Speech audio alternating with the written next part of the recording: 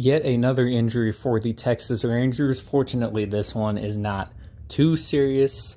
Jose Trevino has a forearm contusion. He slipped and fell earlier, which resulted in this injury. He'll be out at least a couple of days, and as a result, they have called up John Hicks and optioned Jason Martin. A 40-man spot will still have to be cleared.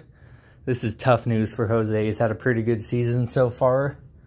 But on a more positive injury update, Willie Calhoun successfully underwent surgery today, and he will be back in hopefully about a month, back to playing, and the Rangers could certainly use him.